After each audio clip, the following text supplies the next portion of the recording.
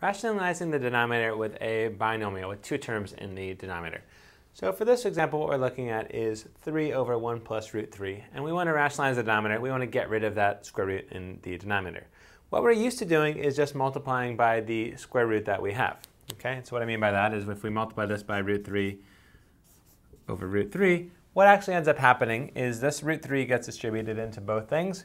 So we end up with root 3 plus root 3 times root 3, which is just going to be 3. We haven't actually gotten rid of our square root at all. All we've done is move the square root from one term to the other and made our terms bigger. Okay? So this isn't going to work. What we actually have to do is multiply by something else. And that something else is called the conjugate, which is basically the same numbers but the opposite sign in between.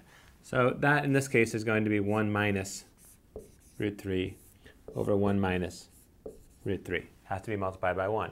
And what happens is now when we multiply this through, we have to FOIL it out. And so we end up with 1.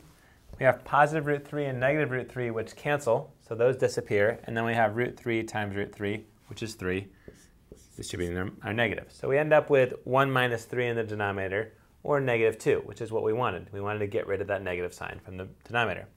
Okay, we still have to distribute this through in the numerator. So we end up with 3 minus 3 root 3 all over negative 2.